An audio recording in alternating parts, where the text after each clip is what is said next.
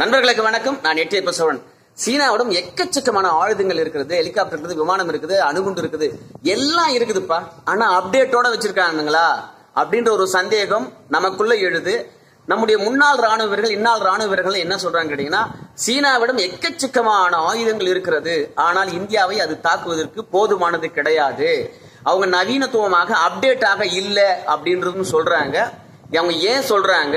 என்னை பொறுத்த வரைக்கும் ஒரு டவுட் இருக்குது. என்ன டவுட்னு கேட்டீங்கன்னா, சீனாவை நாம் குறைத்து மதிப்பிடுகின்றோமோ, அப்டேட் இல்லை அப்படின்ற முடிவுக்கு நம்ம வந்துட்டோமோ, இது தவறானதுதானோ என்ற ஒரு அச்சம் இருக்கிறது. தொடர்ந்து பார்க்கலாம். என்னுடைய வீடியோவை பார்த்தவங்களா இருந்தாலும், இது வரைக்கும் பார்க்காதவங்களா இருந்தாலும் பார்த்தீங்கன்னா சப்ஸ்கிரைப் பண்ணுங்க. என் வீடியோ உங்களை சேர்ந்து கொண்டே இருக்கும். சீன ராணுவத்தை பற்றி ஒரு குற்றச்சாட்டு நம்ம முன்னாள் ராணுவ வீரர்கள், இந்நாள் ராணுவம் வைக்கிறது என்னன்னு கேட்டீங்கன்னா, இந்தியாவில் இருக்கின்ற ராணுவ வீரர்கள் பாகிஸ்தானா கூட சண்டை போடுறாங்க. பாகிஸ்தானா கூட சண்டை போட்டு இருந்தாலும் ஒரு பக்கம் இருந்தாலும் எல்லா நாட்டு ராணுவத்துடனும் பயிற்சி பெறாங்க. ஆனால் சீனா எங்கேயாவது பயிற்சி பெற்று பார்த்திருக்கிறீர்களா? அப்ப அந்த ஆயுதத்தையே தொட்டு யூஸ் பண்ணாத போது எத்தனை யூஸ் ஆகும், எத்தனை யூஸ் ஆகாம அப்படியே கிடக்கும். எக்கச்சக்கமான ஆயுதங்கள் வச்சிருந்தாலும் சீனா அது என்னத்துக்கு பிரயோஜனம் அப்படின்னு கேட்டிருக்காங்க.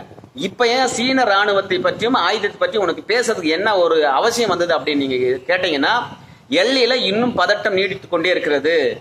எல்லையில் இருக்கின்ற உயர் அதிகாரிகள் விடிய விடிய பேச்சு நடத்தி என்ன சொன்னான்னு கேட்டீங்கன்னா, சீன ராணுவமும் இந்திய ராணுவம் குறிப்பிட்ட தொலைவு வரைக்கும் போய் தன்னுடைய எல்லையில நிக்கணும், அருகாமையில் இருப்பதனால்தான் மோதல் நடக்கிறது அப்படின்னு சொல்லியிருக்காங்க. அதோட இல்லாத இன்னொரு முடிவு என்னன்னு கேட்டீங்கன்னா, நம்முடைய வெளியுறவுத்துறை அமைச்சரும் சீனாவுடைய வெளியுறவுத்துறை அமைச்சரும் பேசி ஒரு முடிவுக்கு வந்திருக்காங்க. கேட்டீங்கன்னா, எல்லையில் இருக்கின்ற படைகளை குறைச்சிடணும் அப்படின்னு சொல்லியிருக்காங்க. ஆனா நிலைமை என்ன தெரியுங்களா? நாளுக்கு நாள் நம்முடைய படை வீரர்களா இருந்தாலும் சைனாவுடைய படை வீரர்களா இருந்தாலும் 10,000 20,000 தாண்டி அங்கே குவிக்கப்பட்டிருக்கிறது.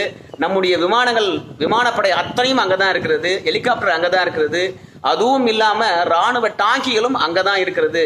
குறிப்பா குறிபார்த்து சீனாவை தாக்கக்கூடிய டாங்கி எல்லாம் கொண்டு போய் சேர்த்திருக்காங்க. அதே மாதிரி சீனாக்காரன் எக்கச்சக்கமான படையும் குவிச்சுக்கிட்டு இருக்கான்.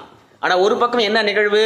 படையை குறைக்கலாம் என்ற பேச்சு. ஆனால் உண்மையான நிலவரம் என்னவென்று கேட்டீங்கன்னா, அங்க படைகள் குவிக்கப்பட்டு கொண்டிருக்கிறது. இந்த தருணத்தில் தான் உண்மையாகவே சீனானது காலத்துக்கு ஏற்றாற் போன்று அப்டேட் ஆயிருக்குதா அப்படின்னா, நம்ம ராணுவ வீரர்களும் முன்னாள் ராணுவ அதிகாரிகளும் சொல்ற மாதிரி காலத்துக்கு ஏற்ற மாதிரி அப்டேட் ஆகாம நிறைய ராணுவ ஆயுதங்கள் வச்சிருந்தாலும் அது பயன்படாத வச்சிருக்குதுங்க. இந்தியாவை தாக்கக்கூடியது அது போதுமானது கிடையாது. விமானமாக இருந்தாலும் சரி, ஹெலிகாப்டர் இருந்தாலும் சரி, இந்தியாவை தாக்கக்கூடியதாக அது கிடையவே கிடையாது. நாம என்ன பண்ணிருக்கீங்கன்னா, இப்ப நவீனத்துவத்துக்கு ஏற்றார் மாதிரி போய் இஸ்ரேல்ல விமானம் வாங்குறோம், பிரான்ஸ்ல ரஃபேல் வாங்குறோம், அமெரிக்காவில் போய் வாங்குறோம், ரஷ்யாவில் போய் வாங்குறோம், ஜெர்மன்ல வாங்குறோம். குறிப்பா பாத்தீங்கன்னா சீனாவை தாக்குவதற்காக புதிய புதிய நவீனத்துவமான ஆயுதங்களை நாம் வாங்கி கொண்டு இருக்கிறோம். ஆனால் சீனா அப்படி எங்க வாங்குச்சு? அதுவும் இல்ல பழைய ஆயுதத்தை வைத்து கணக்கு காட்டிக்கொண்டே கிடக்கிறதே கண்டி, நிச்சயமாக சைனாவிடம் புதிய நவீனத்துவ ஆயுதங்கள் கிடையாது என்று எல்லோரும் சொல்றாங்க. ஆனா ஒண்ணு சொன்னா உங்களுக்கு நிச்சயமா புரியும். என்னவென்று கேட்டீங்கன்னு வச்சுங்களேன், நம்ம நாட்டுல எக்கச்சக்கமான செல்போன், 90 விழுக்கான செல்போன் சைனா செல்போன் தான் விக்குது. ஆனா அந்த செல்போன் பாத்தீங்கன்னா நவீனத்துடன் இருக்குது. இப்ப என்ன அப்டேட் ஆண்ட்ராய்டு அந்த ஆண்ட்ராய்டை முதலா விடுறவன் சைனாக்காரன் தான் இருக்கிறான். புதிய புதிய மாடல் தினம்தோறும் விட்டுக்கிட்டே இருக்கான். ஒரு சாதாரண செல்போனுக்கு இப்படி அப்டேட்டை கொடுத்துக்கிட்டே இருக்கிற சைனாக்காரன் தன்னுடைய நாட்டு பாதுகாப்பு விஷயத்துல புதிய அப்டேட் இருக்காத போயிடுமா? கொஞ்சம் திங்க் பண்ணி பாருங்க. நல்ல பக்காவான அப்டேட் வச்சிருப்பான். எதிரியை தவறாக அவனுடைய பலத்தை கணக்கிடாதீங்க அப்படின்றதா என்னுடைய எண்ணம். இன்னும் ஒரு விஷயத்த நான் சொன்னேன்னா உங்களுக்கு ஆச்சரியப்படுவீங்க. அமெரிக்கா என்ன பண்ணிச்சுன்னு கேட்டீங்கன்னா, ஒரு வருஷத்துக்கு முன்னாடி சேட்டிலைட்டை, பூமியிலிருந்து சேட்டிலைட்டை தாக்கி அழித்தது. வான்வெளியில் இருக்கிற சேட்டிலைட்டை பூமியிலிருந்தே தாக்கி அழித்தது.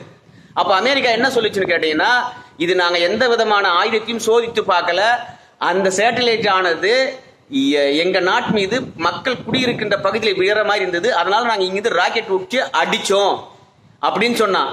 ஆனால் அவன் சொல்லுகின்ற செய்தி என்ன?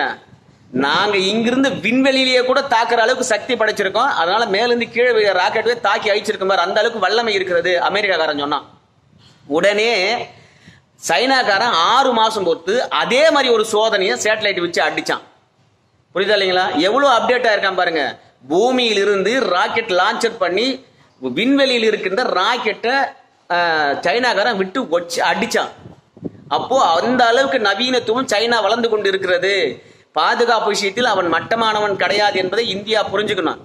என்ன நினைக்கிறாங்க கேட்டீங்கன்னா, நாம எல்லாம் வந்து பல நாட்டுடன் வந்து சண்டையும் போட்டிருக்கோம், பல போர்ல ஜெயிச்சும் இருக்கிறோம். இந்திய ராணுவம் நல்ல அனுபவம் இருக்கிறது. அதுவும் இல்லாம நம்முடைய ஆயுதங்களும் நம்முடைய விமானங்களும் அடிக்கடி பயன்படுத்தி கொண்டிருக்கின்றோம். நம் உலகத்திலேயே தலை சிறந்த ராணுவம் என்று சொல்லப்படுகிற அமெரிக்கா ராணுவத்திடத்திலேயே நம்ம பயிற்சி பெற்றுக்கிட்டு இருக்கோம். அதே மாதிரி இஸ்ரேல் ராணுவத்திலிருந்து ஆயுதங்களை வாங்குறோம். இஸ்ரேல் ராணுவம் தான் இப்போ சமயம் பார்த்தீங்கன்னா உலகத்தில் சண்டையை நடத்திக்கிட்டு இருக்கு. அந்த ராணுவத்திடத்திலே நம்ம பயிற்சி பெறுறோம். அதுவும் இல்லாம பாத்தீங்கன்னா ஜெர்மனு, பிரான்ஸ், ஆஸ்திரேலியா, ஜப்பானு, அதாவது சீனாவுக்கு பக்கத்தில் இருக்கின்ற எல்லா நாட்டு ராணுவத்துடன் நம்ம போர் பயிற்சி வருஷத்துக்கு 4 முறை பண்ணிட்டு இருக்கோம். அதனால நம்ம வீரர்கள் எல்லாம் அப்டேட்ல இருக்காங்க. நம்ம ராணுவ ஆயுதங்கள் எல்லாம் காலத்துக்கு ஏற்ற புதுசா வாங்கி வச்சிருக்கோம். இப்ப கூட பாருங்க, ரஷ்யா போயிருக்காரு ராஜ்நாத் சிங். அங்க போய் பாத்தீங்கன்னா ஹெலிகாப்டரும் விமானங்களும் நவீனத்துவமான குண்டு எறிகின்ற டாங்கிகளும் வாங்கிட்டு வர போறாரு. நிச்சயமா இதெல்லாம் சீனாவுக்கு தான். இந்த மாதிரி சீனா எங்கேயும் அப்டேட் ஆகல அப்படின்னு சொல்றாங்க. அப்டேட் ஆகாதவனா தினந்தோறும் புது செல்போனை விட்டுட்டு இருக்கான். அப்டேட் ஆகாதனா பூமியில் இருந்து விண்வெளியில் இருக்கிற ராக்கெட் அடிச்சு உடைக்கிறான் சைனாக்காரன். என்ன தவறான ஒரு கணிப்பு. என்ன பொறுத்த வரைக்கும் ஒண்ணுதான் சைனா கட்டட்டம் கிடையாது. என்ன போர் அனுபவம் கிடையாது. போர் அனுபவம் இல்லாத ஒரு தருணத்தினால இருக்கின்ற நவீனத்துவமான ஆயுதத்தை எப்படி பயன்படுத்துவான் என்ற ஒரு அனுபவம் வேண்டுமானாலும் இல்லாம இருக்கலாம். புரியுதா? அவனுக்கு எந்த விதமான போர் அனுபவம் கிடையவே கிடையாது. அதனாலதான் வியட்நாம்ல கூட தோத்தானுங்க. அந்த மாதிரி இருக்கின்ற ஆயுதத்தை, நவீன ஆயுதத்தை எப்படி பயன்படுத்த வேண்டும் என்ற அனுபவம், போர் அனுபவம் இல்லை.